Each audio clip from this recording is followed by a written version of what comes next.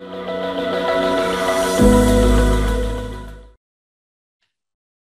right, we may as well make a start. So my name's Russell Thomson. I'm an Associate Professor in Economics at the Centre for Transformative Innovation here at Swinburne University. And it's my great pleasure to welcome you tonight to launch Economic Innovations, this wonderful book written by Professor Beth Webster and Bill Scales.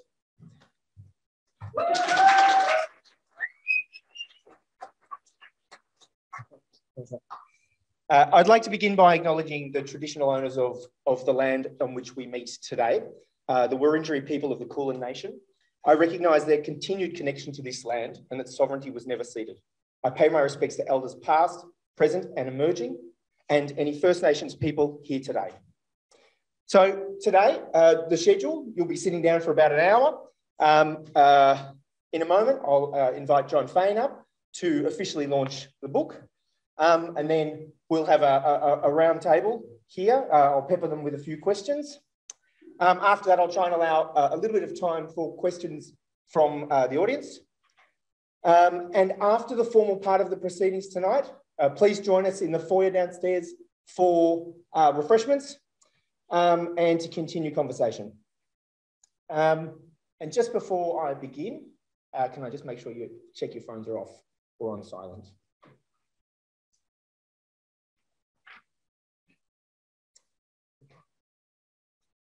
So the easy part, introducing Jon Faine. Jon's a man who probably needs very little introduction to anybody who lives in Melbourne, over about 15. Jon's a solicitor by trade, and he made his foray into radio in 1989, writing and presenting the Law Report on ABC Melbourne. And clearly he found his forte, and that was talking.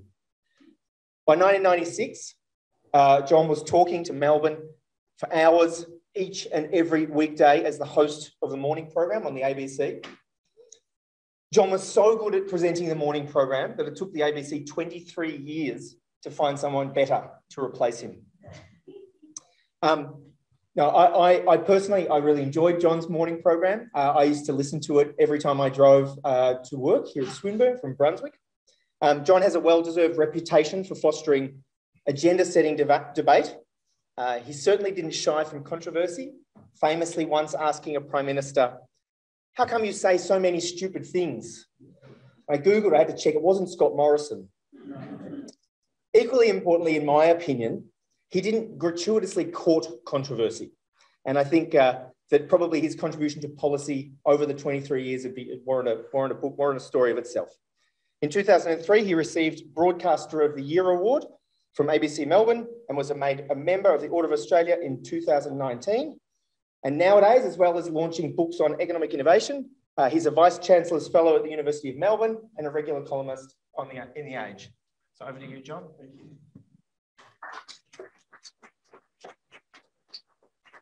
Thank you. That's very generous of you. And I feel like a fraud. I'd also like to acknowledge that we're on the lands of the Kulin Nation, the Wurundjeri, the Bunurong and the Wathaurong people, and I pay my respects to their elders past, present and emerging, and also express my personal impatience for a treaty or treaties to try and repair just some of the damage of our colonial past, without which I'm personally quite convinced that as a country we're a bit stuck. Which takes me to page 2 of this excellent book about economic innovation. And I'm sorry, Beth, it's not a great way to launch a book by starting off pointing out that on page 2, it says, although Australia has avoided the scourge of famine and war has not been fought on Australian soil. And the mythology surrounding the colonial settlement of Terra Australis, I think, has to be challenged. And that's what we were taught. That is what we were taught. And we weren't taught the truth. And until we get into truth telling, and it's going to be painful on many levels, until we get into it, we can't progress. But I thought I'd just prove to you I'd actually read your book. At least 2 pages of it anyway. Yeah. I did read the whole thing and I found it really interesting, and I feel absolutely humbled and completely unqualified to be standing here and launching a book which covers so much interesting ground and in a digestible way, whether it's the PBS or any of the other different innovations that have been studied by these 2 distinguished authors. And I'm uniquely qualified to talk about it because I didn't even do maths in sixth form at school. In fact, Denny Meadows, who was at Melbourne High at the same time, sitting over there behind the mask, may have been told the same thing. I was asked not to do maths in sixth form because I would have brought the school's averages down, and they were rather proud of their academic achievements, so I didn't do it. And I never understood economics either, and when I had to learn how to reconcile a trust account in order to be qualified as a solicitor, I think it was probably the single hardest part of my entire 5-year course. But we got through. But this isn't a book about economics, and I'm asked to speak about the intersection between economics and public policy, and I know nothing about economics, so I can only talk about public policy. But the role of economics in getting stuff changed and making the world progress is sort of self-evident. And so the job for the economist is not just to understand vertical fiscal imbalance, but to be able to tell the story of why it matters. And I'm absolutely sure whether you're a brain surgeon or an economist or a panel beater, doesn't matter what you do in life, you have to be able to tell its story.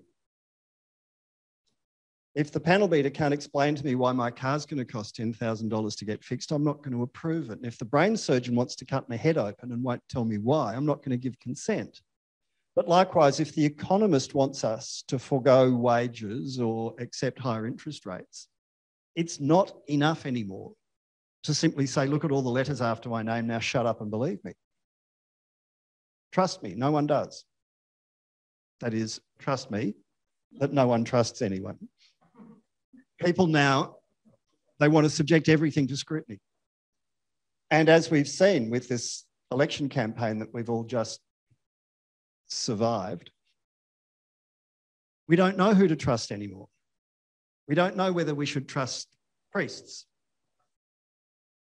Well, we know we have every reason to wonder whether they in fact should be taken as being the custodians of moral values in our society.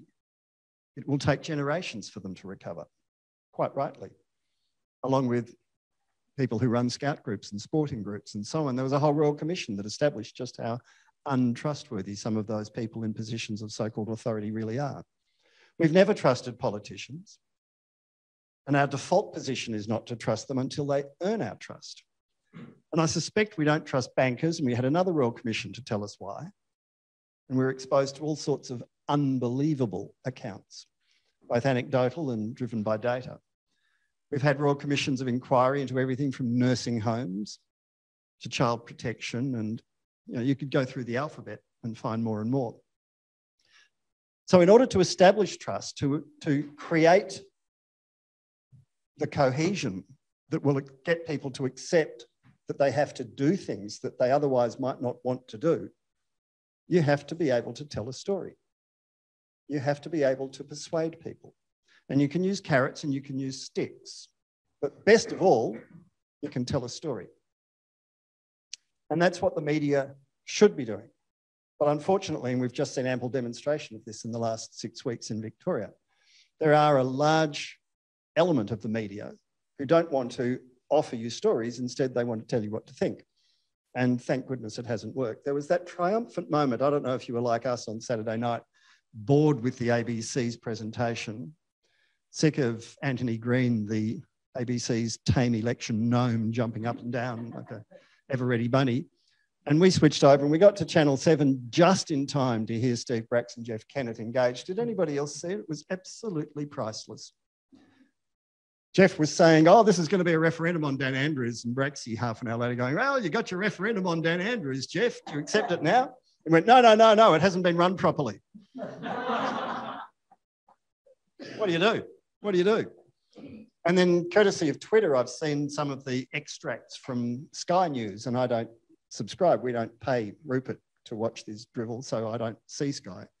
But there were some priceless moments. There was Michael Kroger rabbiting on about how Dan Andrews still hasn't told the truth about what happened when he fell down the steps and hurt his back. And he's baiting Lisa Neville, who was the Minister for Police in the government.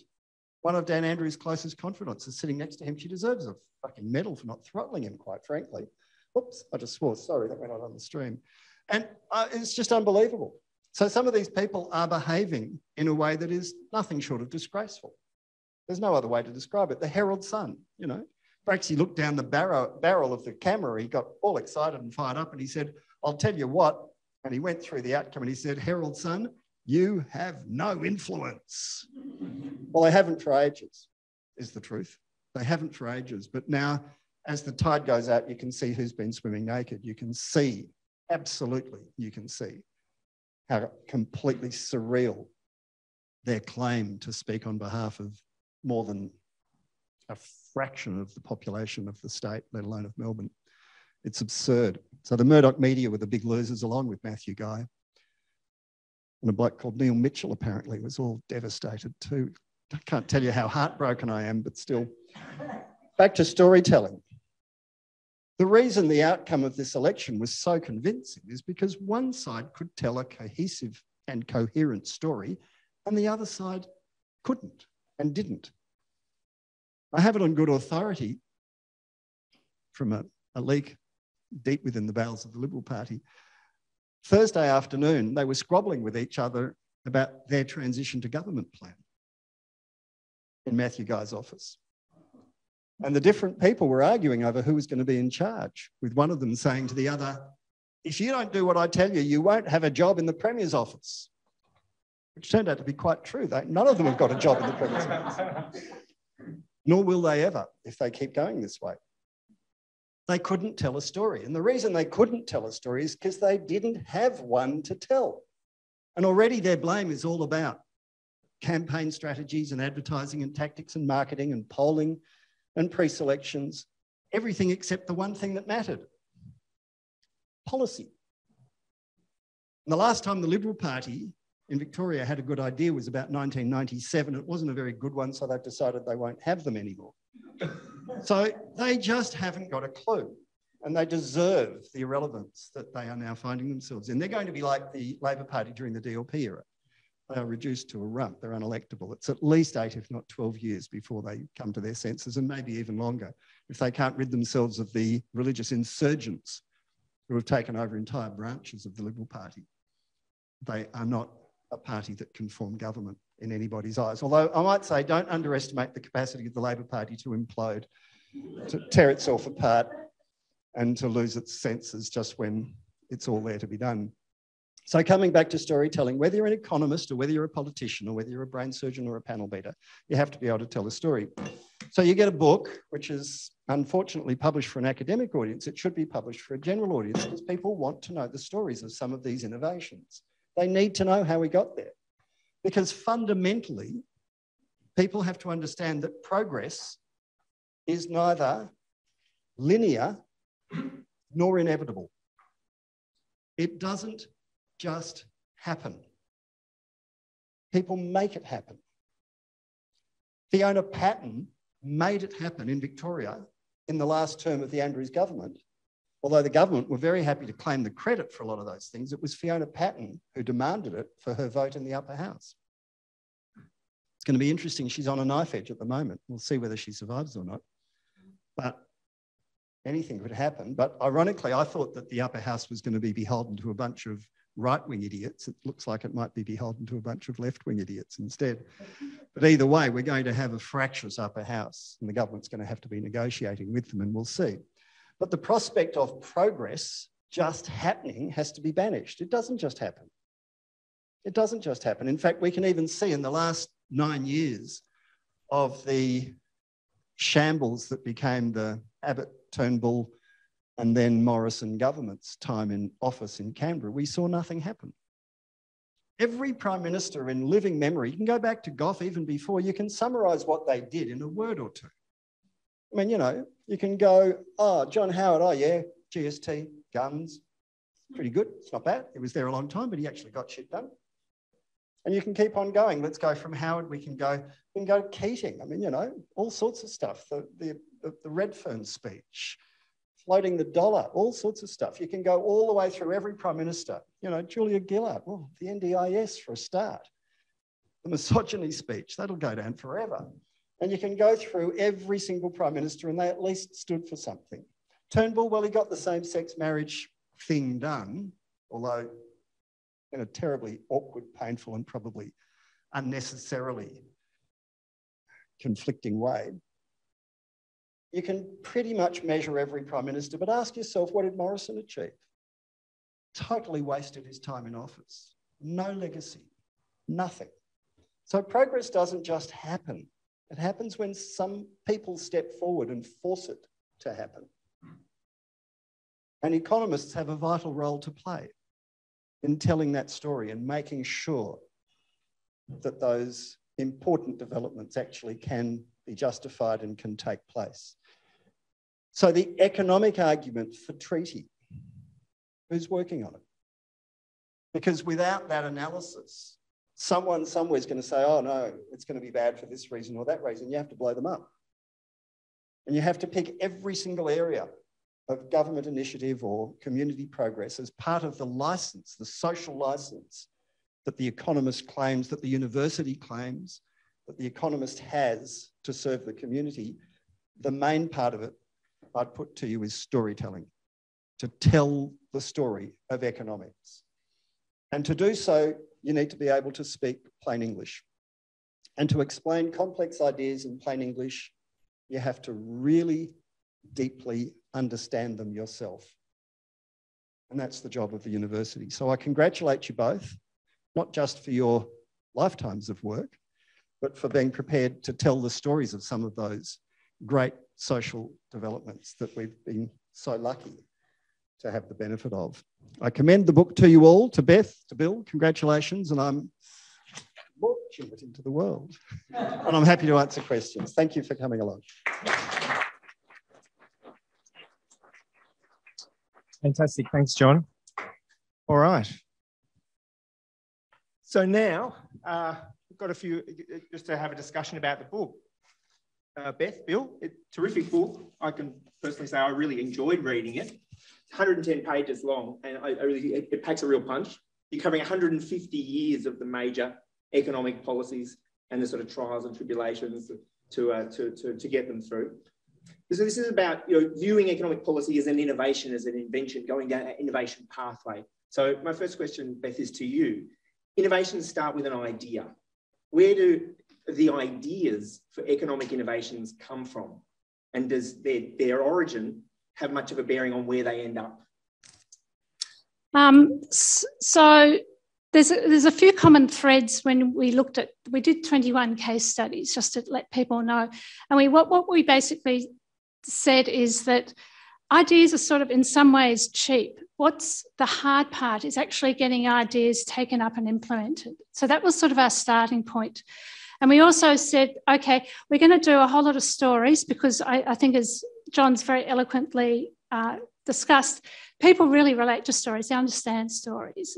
Give them tables and graphs and, you just lose, 90% of people. Give them a story and they can relate to it. So what we did is we chose 21 stories, and they were biased because they were stories that we both had some personal connection with, but they were stories where Australia had actually either led the world or really done a step change in being innovative and improving what was before. And then when we got all the stories together, we sat down and looked at, well, what are the common threads across all the stories? And just in terms of where did the ideas come from, it's a long way of getting to answer your question, Russell. So there was a few common threads. Now, a lot of the things that were introduced, like the old age pension, so health insurance, reduction in tariffs, they came from a lot of schools of social liberal thought in Britain from the mid-19th century. We can trace them very clearly back to, David Ricardo, or even in Germany, Bismarck and what have you. So there's actually a lot of thought fermenting underneath a lot of these innovations that suddenly sprang out of nowhere and appeared in Australia. The second area where a lot of ideas came from is there's a crisis happening. And so people, like the Millennium Drought, the depression of the 1890s, when a lot of people were unemployed and a lot of people who had never been in a job were without income and were in dire poverty. So there's a crisis. So people actually had to really look at what was done elsewhere and then innovations to suit the Australian landscape. So that's true as well. But also we found that, especially in recent times, a lot of the ideas sprang from a change in technology that suddenly allowed certain things to happen which couldn't happen before. And particularly in the last, say, maybe 30, 40 years, a lot of that's digital technologies making things happen. So, you know, HEX help, which we're all familiar with, could not happen without computers and the ability of the tax office to link people who'd taken out loans, done degrees, and then garnish their wages throughout their lifetime. Medicare could not happen without computers. Robo-debt couldn't happen. Thank you, John. I'm not saying all these things are great. I'm just saying that they were operational. Yeah. They could happen. The job network couldn't happen without it. The PBS couldn't happen without it. So I guess that's a sort of a clue as to where things will go in the future. Where, in terms of which sector, where did the ideas come from? Well, they didn't all come from universities, but quite a lot did. But often the universities didn't really take them forward. They sort of landed them there and they really couldn't take them into the public domain and into the public discourse and get them implemented. But you find, you know, odd things like the NDIS went back to a New Zealand judge in the 1960s. That's where the idea of the NDIS came from. Golf Whitlam picked it up. He was about to do it and then he got sacked in 1975. So really ideas can come from a lot of places. You know, it's certainly not the citadel of the university that generates all good ideas. Yeah, you mentioned that, and sorry, I will say that, you know, I'm going to ask each of you questions, but please, everybody jump in, and if you've got something to add to that one, then throw it in. But, you know, you mentioned that, John, that, you know, they're not, you know, you mentioned robo-debt. They're not all good ideas. So, you know, after the idea comes to the fore, it faces resistance, right? And to some extent, that's a good thing. To some extent, bad ideas shouldn't flourish. And in the book, you talk about vested interests. There's an interesting line there where you say, private insurance was great for doctors, but not particularly great for patients. And you think about that in terms of you know, the health policy overall.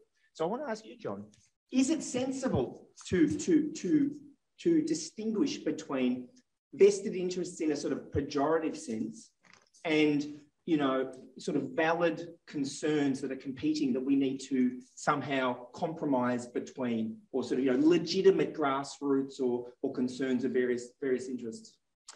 I think it was Paul Keating, wasn't it, who said always back self-interest, at least you know it's trying. And there's no doubt the great tectonic plates that move around in politics are by and large self-interest. So, you know, the National Party today announced that they were going to formally oppose the Voice. Have a look at who they represent. And it's really interesting that the Victorian National Party, supposedly of the same gene pool, strongly supported treaty and told the Liberals in the coalition in Victoria halfway through the last term of Parliament, it was the Nats who said to the Libs, you have to support treaty. You don't have Indigenous constituents in your electorates, but we do. And this matters to us. And we're asking you to come with us to support treaty so that it's got bipartisan support in Victoria. So what's the difference between the Victorian Nats and the federal Nats? Anybody? The difference is that the Victorian Nats represent farmers, the federal Nats represent miners. It's not a national farming constituency that they're talking about. They represent the mining lobby. They've been completely overtaken by the resources sector. So you're getting these really interesting different moves that take place in Australian politics today. And it's going to be, to answer your question, it's going to be fascinating to see which ones prevail. Insofar as I'll make a prediction, the government will unleash a massive campaign in the new year for the Voice. It will run all year. It's already got somewhere around 65 to 70% support. The Greens have to work out how they can, on the one hand, say that Lydia Thorpe is their guiding light on Indigenous policy, but we're not going to listen to her on this. because I'll remind people, if you were aware, I'll remind you. If you were aware, I'll remind you. If you weren't aware, I'll tell you. Lydia Thorpe walked out on The Voice, on the Uluru meeting of Indigenous leaders from around Australia. She led a walkout of about a half a dozen people. And in the same way as when she swore her oath of office, in the Victorian Parliament, she stumbled when she was the member for Northcote, and everyone put it down to nerves. The second time when she took an oath of office, when she was first taken in as a senator, she stumbled. Everyone put it down to nerves. She was so pissed off because no one noticed that she was subverting the oath. So the third time, when she was re-elected in her own right, this time not as a casual vacancy in the Senate, but as an elected senator for Victoria, she did the whole fist in the air colonising Queen stunt so that everyone really noticed that she was undermining the oath of office. She doesn't accept the Constitution. So you've got that element. And around the back of the shelter sheds, she and Jacinta Price meet up, coming from the extreme right and the extreme left. I mean, Jacinta Price, who is elected on the votes of white constituents in Darwin and Alice Springs, and has almost zero votes in the remote polling booths of remote Australia and Aboriginal Australia.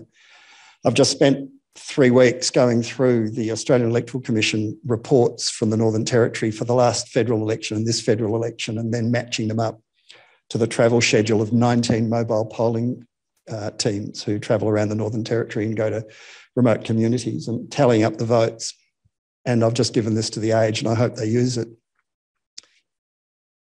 Jacinta Price was the candidate against Warren Snowden at the last federal election for the seat of Lingiari in the federal election.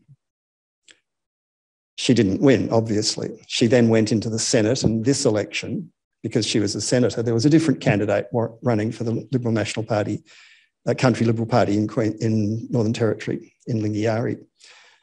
It was a white man running this time compared to when she ran last time, which was as a black woman. There was a swing against her party in this election, but he considerably outpolled her in Aboriginal communities this time, this year, compared to the votes she got in those remote polling booths last election. I'll say it more clearly. A white man with a swing against the party got more votes in remote Aboriginal communities than Jacinta Price did an election ago. And she claims to speak on behalf of the people. They don't vote for her. White people in Alice Springs and Darwin vote for her. And she's claiming to steer the National Party on what's good or bad for remote Australia. It's hilarious, but it's also tragic. It's a circuitous way of illustrating, telling a story to illustrate a point about progress. Russell, you make a really important point, I think. And I think history sort of tells us that somehow Australia has been able to balance these single interests. And in the book, what we try and describe is how this happens in almost sort of both in a policy and ideas way, as well as it does in an organisational way. For example, we talk about the Grants Commission. Most people don't know what the Grants Commission is. The Grants Commission is this wonderful organisation that every year sits down and tries to find a way, today anyway, of dividing up the GST and divides it up so that effectively what its job is to find a way so that every state has enough resources to provide the average of services across the country. Now, it doesn't mean that every state will provide those services, but that's what they get the money to do. Why is that important? It's important because what we've done over history is to be able to find a way by which we sort of moderate the excesses and find a way by which we provide to the Australian people the opportunity to be treated equally. The other interesting example is the way by which the industrial relations system developed. Most people know the story of Higgins and the Harvester case. What most people won't know is the Harvester case wasn't actually about an industrial dispute. It was actually about a situation where the government of the day put in place what they call new protection. And new protection was to combine two things. It was to provide full employment at the time of federation, combined with high wages. But what they didn't say to anybody, including the Parliament, was, what do we mean by a high wage? So they then sent it off to what was then the very first of the High Court, or the Industrial Court that was an element of the High Court. And Higgins had to decide what was a fair wage. And this is, again, covers one of the points that you made, this idea of ideas.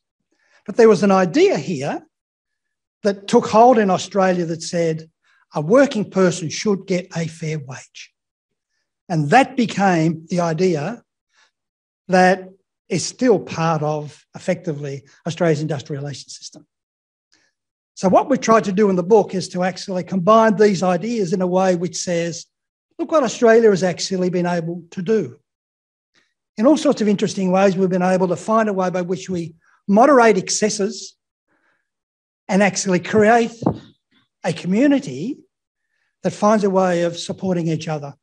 And there are other examples that Beth has written about, I think, quite eloquently about PBS and others. So I think you raise a really important point. And you introduce us to the idea not just of vertical fiscal imbalance, but horizontal fiscal equality.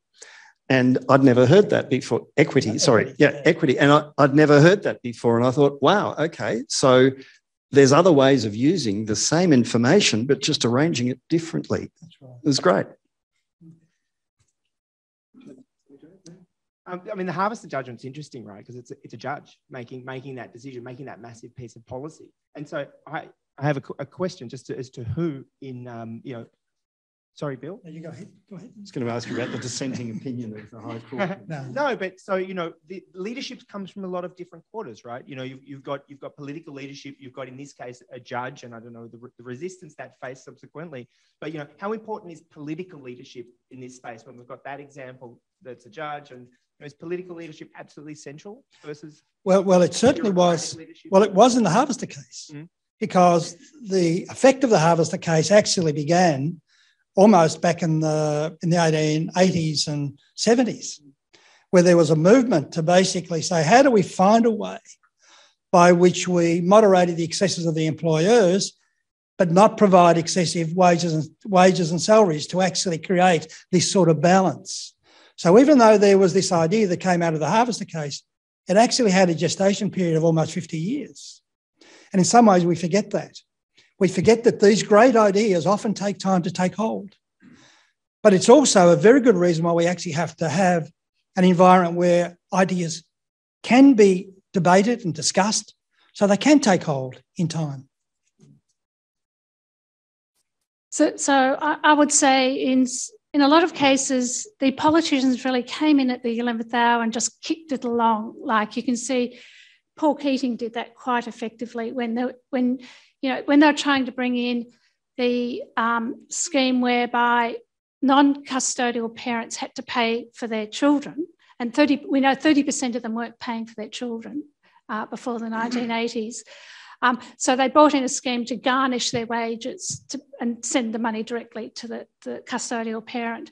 There was huge resistance to that particular, and a lot of work done by people inside the bureaucracy and in civil society and what have you, to get that, what seemed like a really simple, obvious bit of reform across.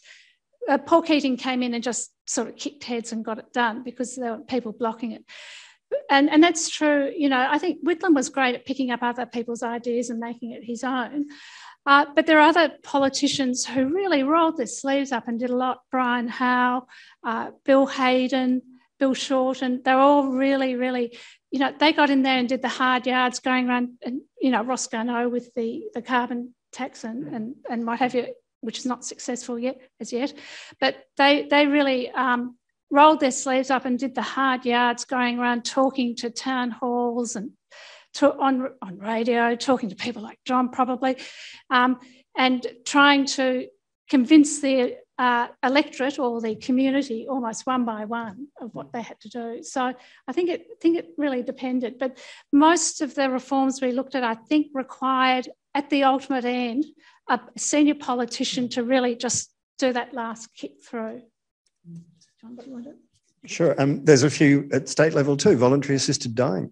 Yeah. You know, it took Dan Andrews' father to die and for him to witness his own father's death to make him change his mind and decide this is something we have to do and I'm in a position to do it. And it's really, sometimes it's serendipitous. A really interesting example of that, and this will surprise people, is we've written about the Murray-Darling Basin and the Murray-Darling Basin Authority. And I mean, that's the World Bank actually regards what we're doing in the Murray-Darling Basin as being at the leading edge. Now, we don't argue that it's perfect. We don't do that at all. We're not trying to say that. But what we're trying to actually argue is that often we in Australia don't actually understand where we are at the leading edge of some of these issues. But to take it back to Russell's point, most people won't know that the Murray-Darling, the managing of the Murray-Darling was getting into all sorts of difficulties. And it was actually Howard and Turnbull, Malcolm Turnbull, who did some quite imaginative things to actually bring people together during that period to actually do some quite innovative things around ensuring that everybody's voice was heard in discussion about the Murray-Darling Basin, including Australia's first people for the first time. And so there are some, and so your point is absolutely right. Eventually, you do need to actually have strong political leadership. I'll give you another example, which we talk about in the book, and that is around Australia's retirement living. Again, the World Bank basically says Australia is again at the leading edge around retirement living for a reason, and that is because we're one of the few that has personal savings, we have a superannuation scheme, we have a pension scheme. Very few countries have those. The superannuation scheme, of course, is credited to Kelty and Keating, and they were very important to get it kicked off universally. But of course, it actually came from the builders' unions. The builders' unions were the very first to introduce effectively superannuation at the occupational level. And they did it, and eventually had to drag the employers, the building employers, to become part of that. And then, of course, Keating and Kelty took that up and made it a universal application. You needed the politician to take it further than just one industry sector. We've got the unions, we've got civil society, we've got politicians. What about the business leaders? Where are the business leaders in this process? Are there examples in your book where the capital owners, this question for everybody, where the capital owners have been championing public good policies or policies to solve your collective problems? Yeah. Gina's done some fabulous poetry. Unintentionally, mate. No, she's a poet. Oh, okay. She has, do people know this? Gina has poetry chiselled into rocks at her mine sites.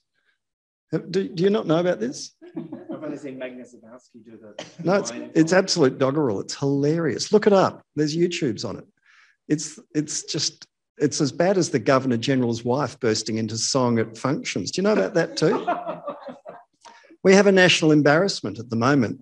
I mean, not only is it that they're the King's representatives, but the Governor General, David Hurley's wife, used to be a sort of, I don't know, singing teacher or something, and they'll be entertaining the King of Tonga or somewhere, and she'll get up and sing a song. And it's often one that she's written herself.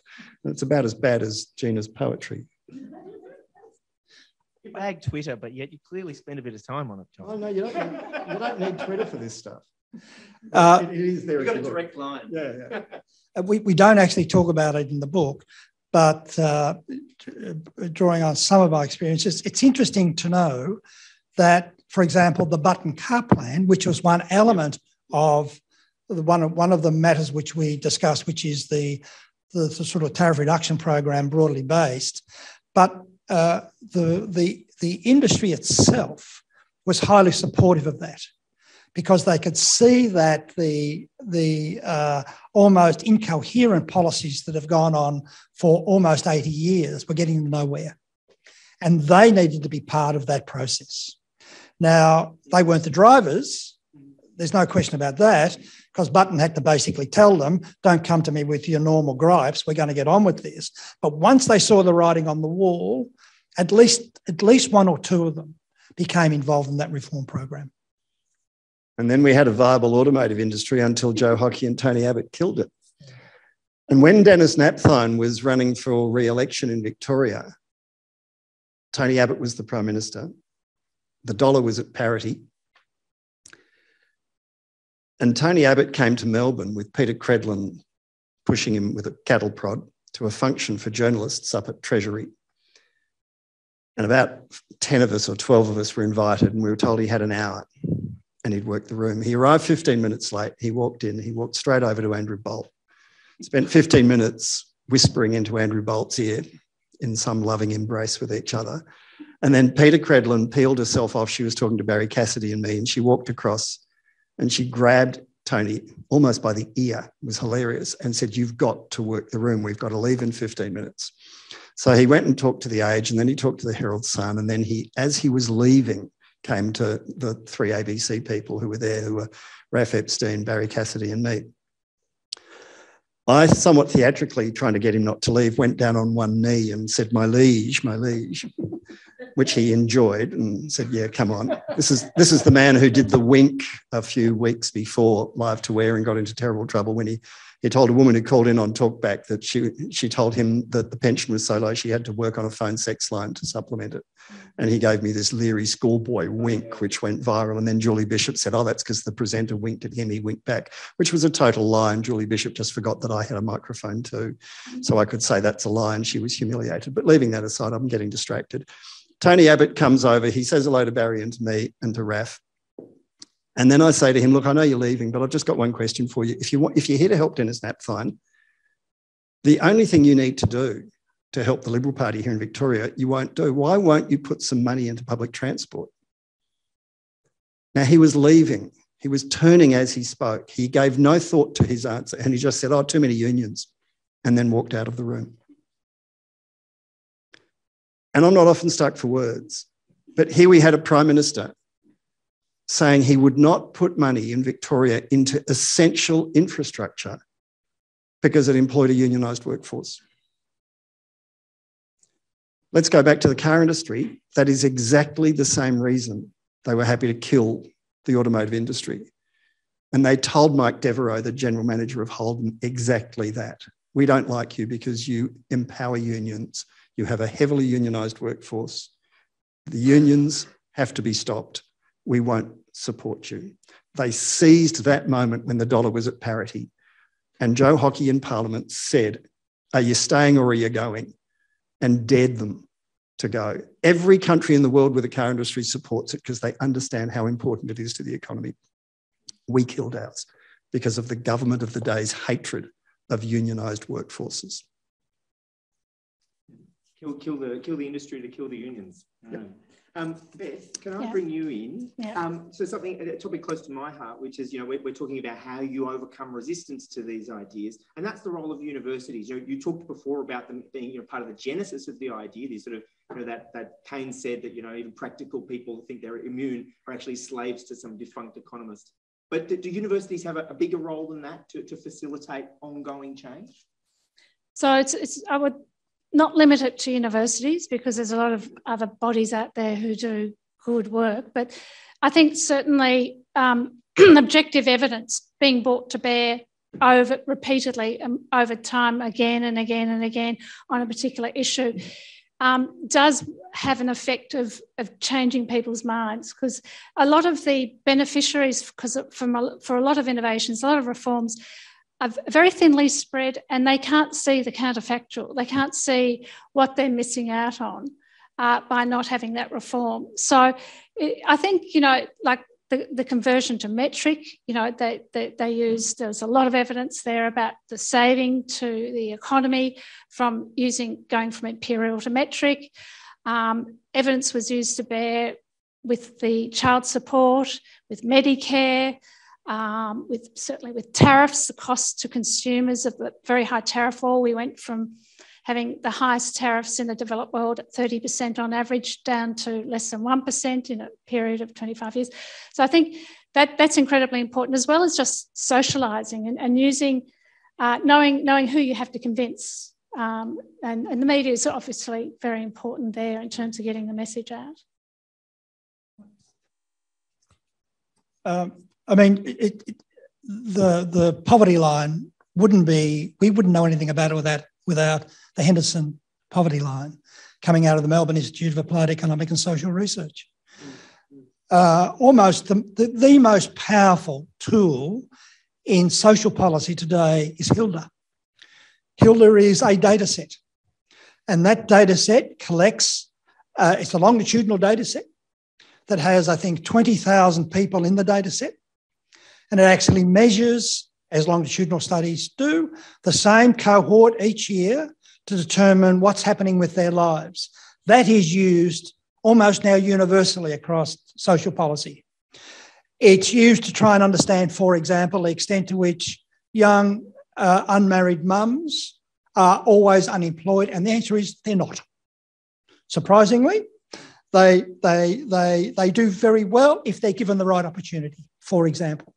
And there are a number of other examples of that whereby, again, the Melbourne Institute of Applied Economic and Research at Melbourne University is bringing that information together in a way which seeds so many other good ideas, which then in turn becomes great public policy. It's interesting. It's interesting. You know, you mentioned about the conversion to metric, and I love the story in the book about the anti-metric association, this fierce lobby group that existed to save us from the perils of metricization, or however we say that. Look, you know, we're running a little low on time, so what I want to ask now is about you know. Questions for the We've got a little time, so I just want to ask one more question, if I can, and that is just to think about. Look, every country has a judiciary. Every country has, you know, democratic, or most, you know. The countries have a democratic system, have political leaders. I want to think a little bit about what's unique to Australia. So in the book, you make the case in several instances that Australia is leading the world and got this world's best practice PBS, world's best practice X system. You know, so what is it about Australia that makes us be able to do that? And then I sort of reflect, all right, so we could do these reforms, we can introduce GST, but we can't introduce a carbon tax. So what is it about Australia? Is it something we had and we're losing? Or is it something that's there, that's part of Australia? And I'd just like to take all of you if I can. In a word, until recently, the Murdoch media, they were against the carbon tax because they were amplifying the concerns of the resources sector. I noticed that, what's his name? Can't remember.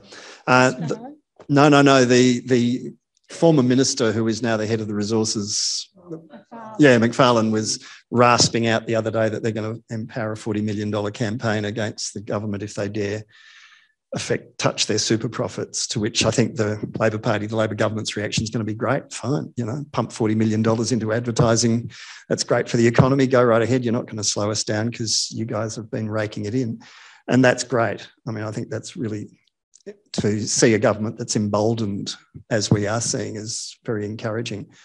But the Murdoch media has been a handbrake on reform on a whole lot of things. There are things they support, so they get done, and there were things that they stop. But as we're seeing here in particular, I mean, Dan Andrews staring down the Murdoch media and 3AW in the last, 6 of his 8 years in power has emboldened other premiers and the federal colleagues as well to rethink the kind of Alan Jones approach, the shock jock approach. I mean, basically the shock jocks are, self-important people with short attention spans, but they need to be put in their place and they need to be belittled sometimes, as do the editors of the tabloids.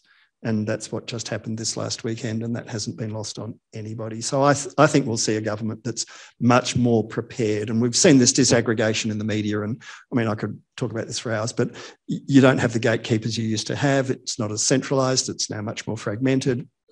Anyone in this room can spend an afternoon buying some technology, learning how to use it, read the manual, go on YouTube, and you become a publisher.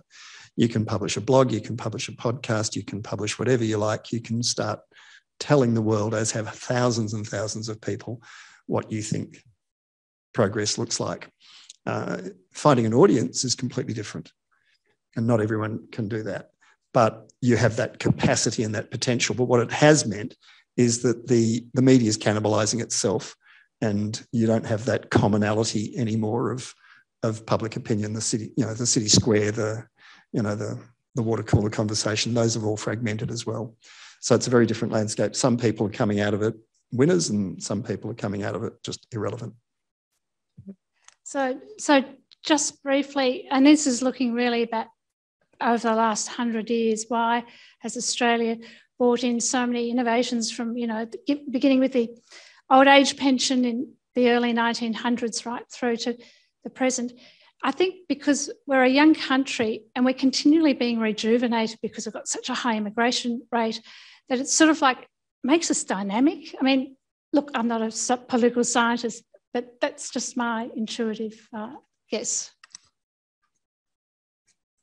John's going to say young, aren't you? I don't think it's a coincidence. And I think actually you can actually define why it is that countries actually succeed and others don't.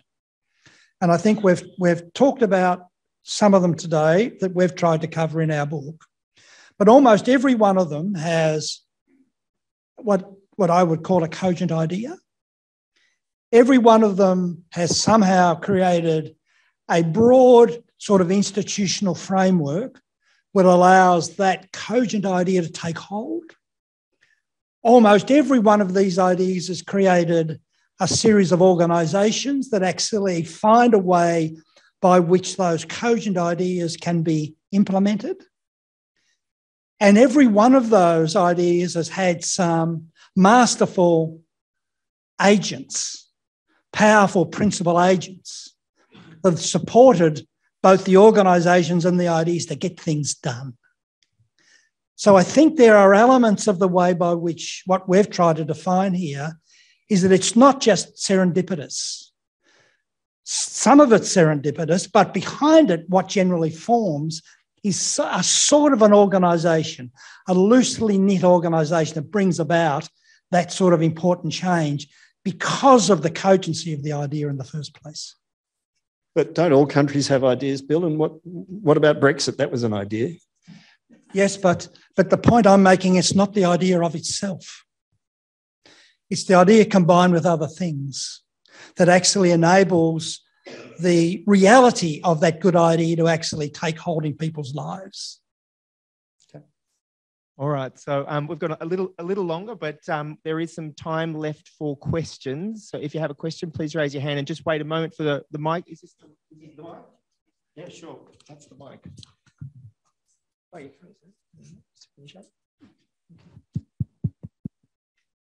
Thank you.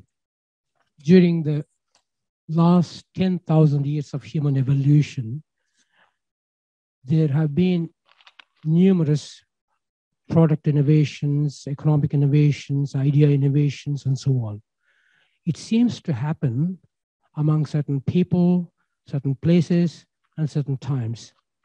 Certainly, randomness of nature has something to do with it. But a big part of it, in my view, is some people seem to have certain psychological, physiological traits which enables it to happen.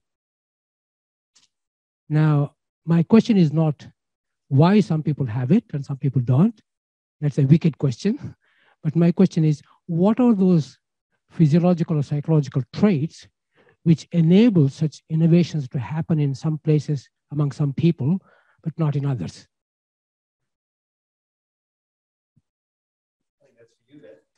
That's for you, Beth. That's definitely for you. Look, if I knew, I would write another book. I mean, I think it's a great question. I don't know. I really don't know. And I can see that people are willing to change their minds, obviously. I mean, that must be one thing. But what leads some groups of people to be more flexible in their thinking and others more rigid? I really don't know. But I'm sure John will know.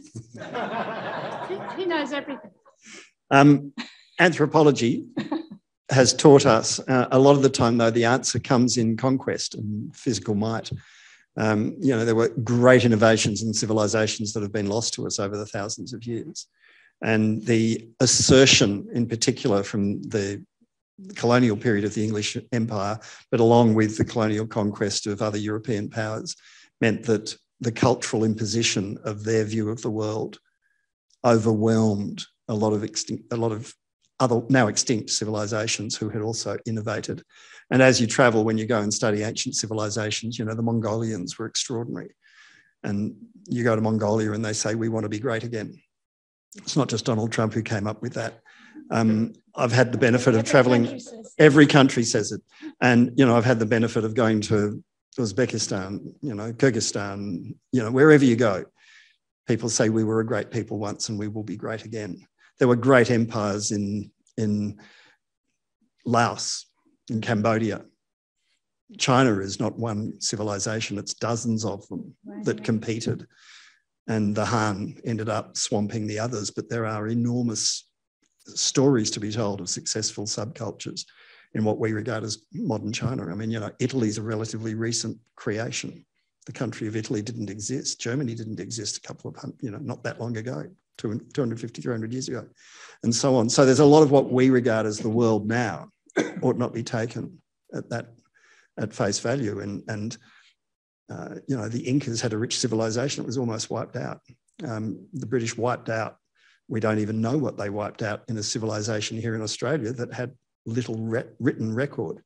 But, you know, even this week we've learned that they're now excavating all sorts of sites. I mean, we all grew up being told that Indigenous Australians were nomads and had no connection to land. And now we're discovering settled farms in Western Victoria, in Budge Bim. You know, there's stone huts, eel traps, and it's a complete contradiction of everything we thought we knew.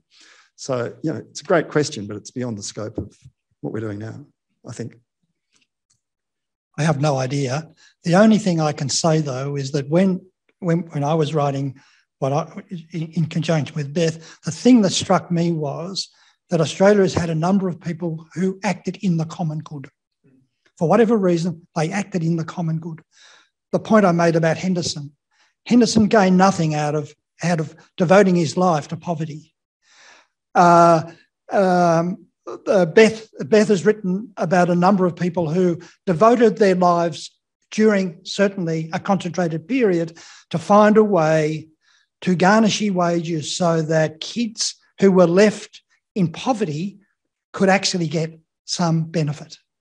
And there are a whole range of examples of that where people, for whatever reason, have decided to put aside their own self-interest and act in the common good.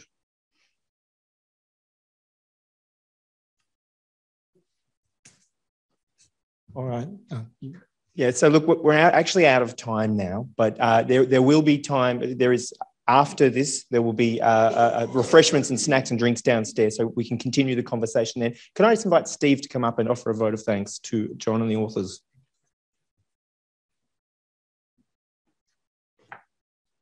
Thanks, Russell, and thanks very much to all the panelists for a very interesting discussion, and to Beth and Bill on the book, and but these presents are particularly for John. So thanks very much for your talk. It was very interesting, and yeah, for the discussions that sparked as well. Thank you very much. Thank you.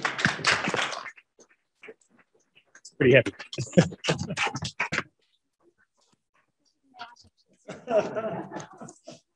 Thank you. All right. So, yeah, as I said, there will be a reception downstairs in the foyer, and I hope very much you can join us. Thanks so much for coming tonight. There'll also be a stand with copies of the book, and, you know, if you work in public policy or if you're interested in public policy, I personally recommend it. It's a terrific read. Thanks so much.